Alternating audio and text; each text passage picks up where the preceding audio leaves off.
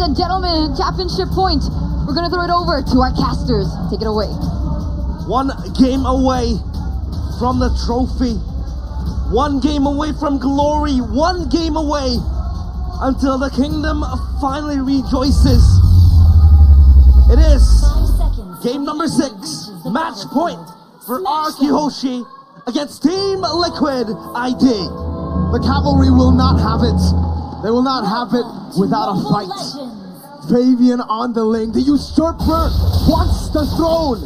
He wants the crown. Ladies and gentlemen, in the land of Dawn we go for a possible final game in the series, but a possible comeback to equalize on the board from the cavalry. A signature strategy from the cavalry. Great macro presence, great dive in the team fights. And look at that, even in the lane, this Lunox pick certainly is a curveball. RRQ, can they withstand it? Can they find ways to kite back far enough? Skylar! That's the guy! Flickers forward, finds first blood, will be taken down. But that is a wave, that is a cannon minion that he will lose on top of his life. Oh, Skylar gets assassinated. Haskell burns his flicker. And this lane, the Airtel against the Lunox. Talk to me about that lane, Arashi. The Airtel against the Lunox, there's so much more sustain built into the Lunox, more burst damage too. So the traits that usually the Airtel can win by being more maneuverable, by just having a lot more burst in the kit, can't really be exploited to the same degree. But look at this! Sutsujin on the Julian, knocked out by Fabian, slain by Fabian.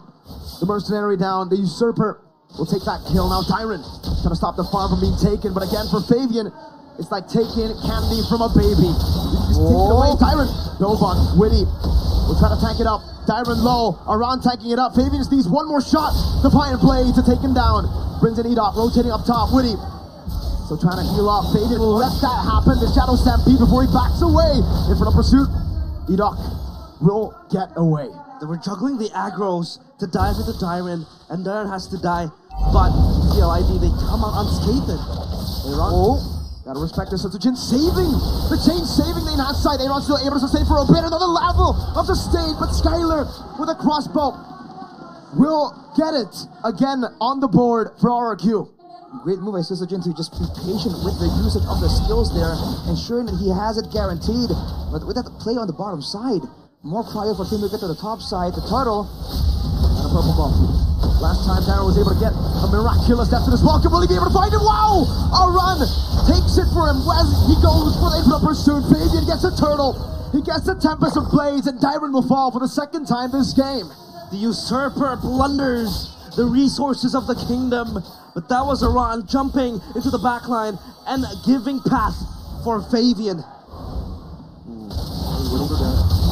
Damage from Weedy, man.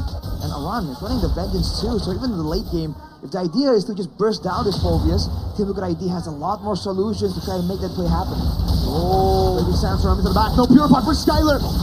Good Netherrealm baiting Witty. Skylar throws the crossbow.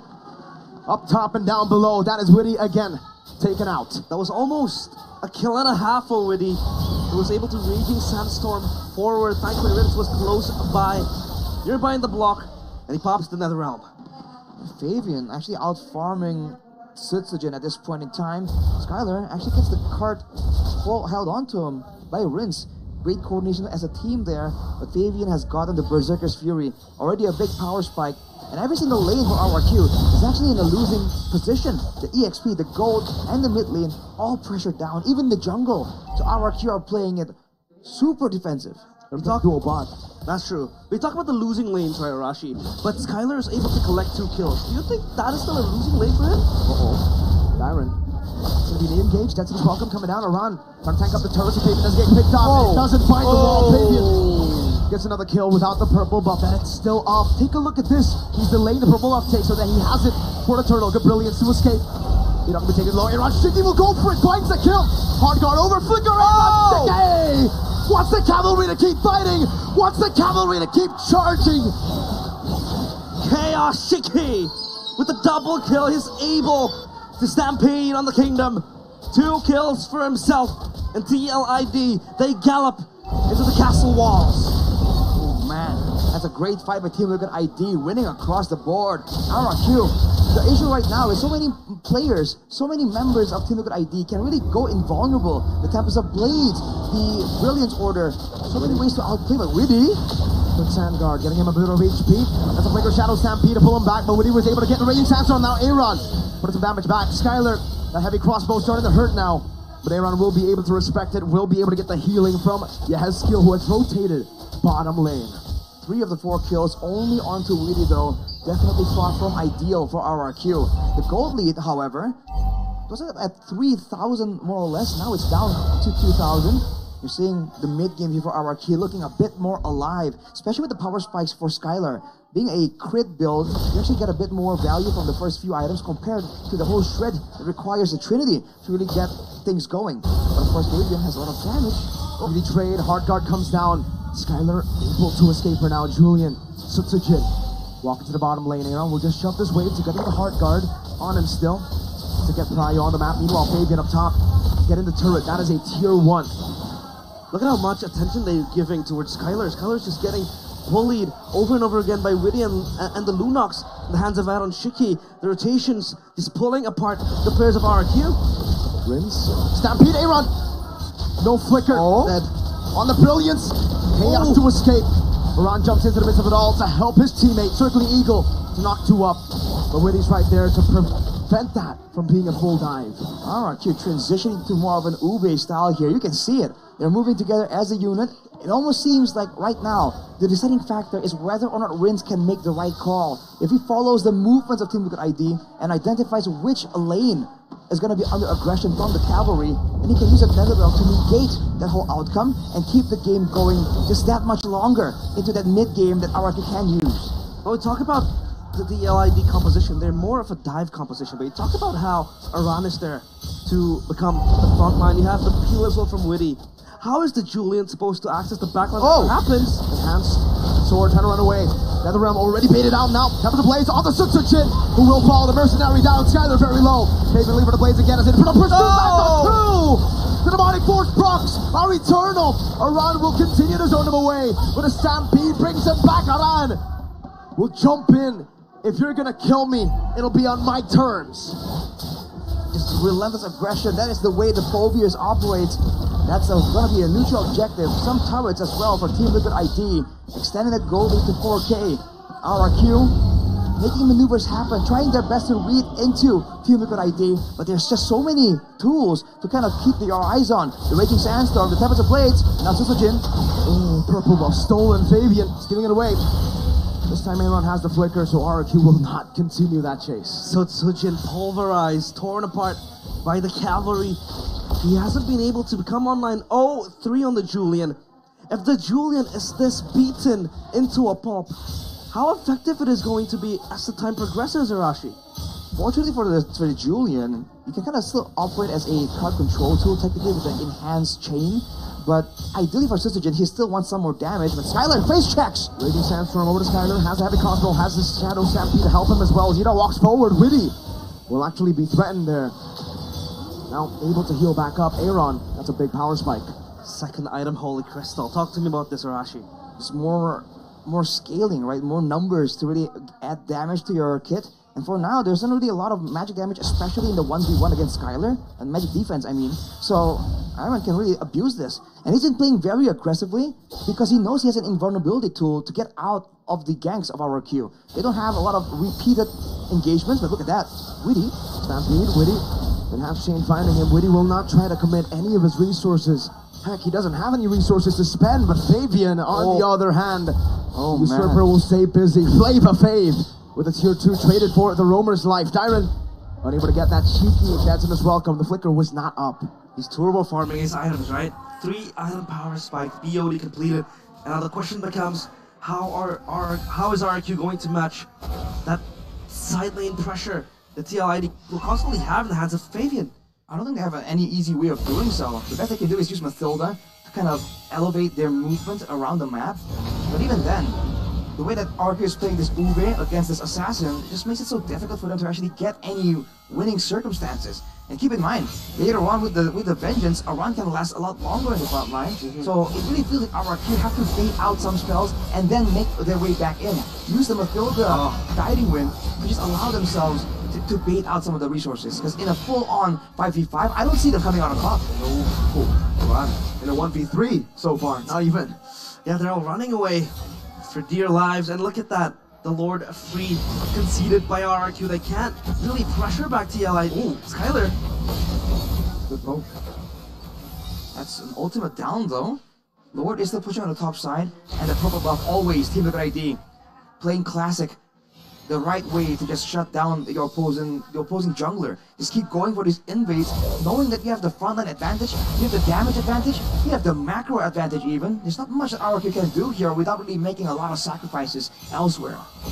They have total control on the second half of the map. The Lord even wanting to siege towards the turret. They're on Shaker, the Ruby BD combo. Darren taking very low. NetherRealms is safe with the Vengeance Pot. They're in for a run. Comes the blade from Fabian. Darren trying to go for that as well. Come on, will not be able to find it. Fabian now! Darren, why did he fall Fabian? And the usurper shall fall in the hands of the mercenary. Skyler on the chase for Yahezkiel. But TLID, they back away. They think it's worth it to trade Fabian for the base turret. And I think they were right to make that call. Again, the soldiers of the kingdom, they hug the crown prince, protected with their palm of their hands, and Fabian, he falls down in that altercation. That is a bold move from Team Liquid ID to go for a dive under a turret against a Faramis, against a Julian. Wow, they just kept going for it, and I really believe, obviously, that the plan wasn't to really trade Fabian for that pickup, but hey, a familiar face. LJ! Of course, MPL IDX streamer presented to you by our coffee. Good day. He's out there. He's out there, man, just lingering, just watching. There you go. Oh, Revelation. he realizes. There you go. Woo! Double man. Oh, what the heck was that? Where did Enoch go, Fabian? Want to dive in over the rim this time. Does the blaze used up, Darren? NetherRealms cancelled. And there you go, Rainy Samson over to 2. Darren still has immortality, but now it's going to be Aran with Infernal Pursuit in towards the base. No minions, they will lose Aran. But they've taken Enoch and Darren down. Oh, they're knocking on the doorsteps of the castle that the kingdom has been able to build. But I feel like no, they don't want to exert even more pressure. They will back away. Discipline, as they've learned from their mistakes. There's nothing to get right now on the map anyways. I think that what that was is Team Liquid ID making a statement to RRQ. Hey, you're gonna walk out of your base, you have to remember that we are danger. And we will punish you if you just overstep your limits. Purple buff secured by Syzygy though. And you're seeing level 15 for both junglers. RRQ slowly but surely trying to catch up with the farm. But man, when it comes to pressure, nothing they can do right here. Tyrant taking so much damage only with a handful of spells. Is there a scenario where RRQ is able to match TLID in a 5v5 lore take? The longer the game goes, in theory with the NetherRealm, it is possible. But the problem is, Team Liquid ID don't have to go for that. They have the macro play with the Angela, with the Link. Why would they go for a frontal 5v5 against a Faramis, against a marksman? Look at Witty. Oh, Witty looking for a flank angle. He might be able to catch Syzygy, but no backup close by. So he's all alone, stranded in an island, just becoming a distraction for the TLID cavalry to take down the Lord. Interesting play right there. Witty with the movement speed bonus from the passive, actually going and threatening the bottom side. And again, RRQ can't afford to split apart from each other. This almost seems like the same idea with the Yves Natan, just with a different format with the Faramis Irital. But it's just not the same kind of shred. There'll be more bursts available by Skyler, but he needs to find the right targets. Technically against the assassin it can work, but with the hard guard, this is why that Angeline combo is just so difficult to deal with. And especially with the fleeting time available, there will be no hesitation from Yahezkiel to just pop that hard guard again and again. And Fabian, man, he is just up there at this point. Yeah, this two-way combo is working at its best for RRQ to defend their base, but now can they hold the second Lord marching in? Chunk low time blade and the Tempest of Blades. Lord, will not be utilized to its fullest. RRQ dealt with it quite well. Is that a loss, Rashi? I think that is a loss. Team Liquid ID get some ways to push to clear on their own, denying gold from the Team Liquid ID members. And then the waves can get caught by RRQ, no problem. There was no dangerous moment there that they can go for a fight, they can punish. They did not get more damage or too much damage onto the base turrets. Team Liquid ID, it really felt like they didn't really set up the waves at all there. Yeah, it was all just done and dusted. The Lord evaporated in mere seconds by RRQ. And it feels like it's harder to be able to lay claim on the backline of RRQ. The fact that they have a lot of layers before they could access their hands towards Skylar. Woody. No, whoa, God, wait. Gotta respect this. Oh, Fabian gunned down. Well, now it's starting to hurt. Now that hard guard isn't able to save him all that well. A run. Still able to run away. Fabian clearing up top. TLID escaping from the clutches of RRQ. Look at that though. 3 ultimates for the side of Team Liquid.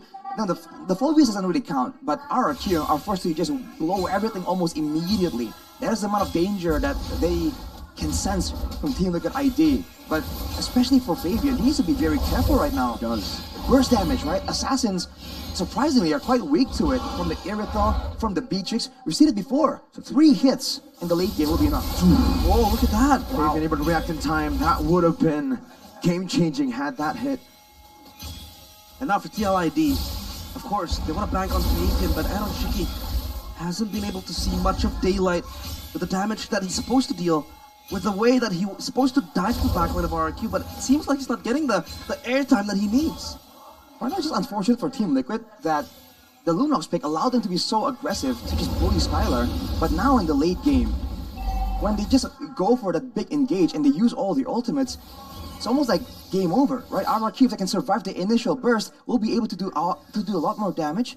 But Sutsujin need to be careful. Preemptive plays have been rampant in Season 14. Now it feels like they want to try to contest the Lord. But this time around, TLID is just juggling it, enticing RRQ to come inside. They can't. Shrouded in secrecy, they have this done. They get the 3rd Lord, courtesy of HUSHI. And again, the Kings are forced into their own castle against Skylar, though. Ooh, wow. Around able to stop that engage from happening. Only a mere few seconds, almost 9,000 damage. The fact that Weedy was able to just Raging Sandstorm out, and the leftover damage actually splashed over to Aaron, taking him down to almost half. That's a lot of burst damage. 4-1 and 4. Skylar hasn't technically been shut down completely. It's only a 5k gold difference, and we've seen that with the right composition, even 10k can be mitigated by the base, by the safety that the base provides for you. Around though, going more and more tanky. Ooh, look at the damage though. Ridiculous damage. In and out. Ridiculous healing too. And that was a Holy Crystal purchased by Yeskill. Seal. Somebody around walking up. Oh my god. Now goes over to Hurtle soon. Raging Sandstorm onto them. It's not going to be enough to take anyone down. Just another round right now. It's just going to be one member taken out. Sutsujin still able to deal with the waves. They hold. That's an walk in from Dyron. Fabian will be caught. He buys the immortality, but I don't think he can live. He buys the winner crown. The usurper is hard to kill. Oh, but he is not immortal. Is this the turnaround the kingdom is looking for? They defend their castle, and they will advance forward. The risky play by Team Liquid ID, and they did not even get a base tower for their troubles. In the bottom lane, it was saved. RRQ with 22 seconds before Fabian, the menace, the usurper, is back on the map to have an impact. They can use this to set up all the traps, all the pressure. But look at Rins. Raging Sandstorm! And Aaron Shiki capitalizes! Now with a hard guard onto Aaron, as an enhanced chain onto 2. Aaron still able to dish out some damage with a crown of immortality built by Sutsujin. With how the photo and enhanced chain forward. TLID now on the chase. The cavalry. They advance. Will charge. Woody walks forward. Dyron tied up by a Yeskill. He will be mobilized. He will be taken out. Yeskill is on a killing spree. And TLID have been able to bait RRQ out of their castle now. Another siege into the base. With no nether realm just yet. You'll have to wait. Sutsujin will use the enhanced sword to escape. That's a certainly eagle. Eat out with a flicker. In front of pursuit, Skylar forward, another round coming down now. Sutsujin trying to clear out the waves, and he won't be able to do it right now. But no, the cannon minion, one cannon minion was all it took. TLID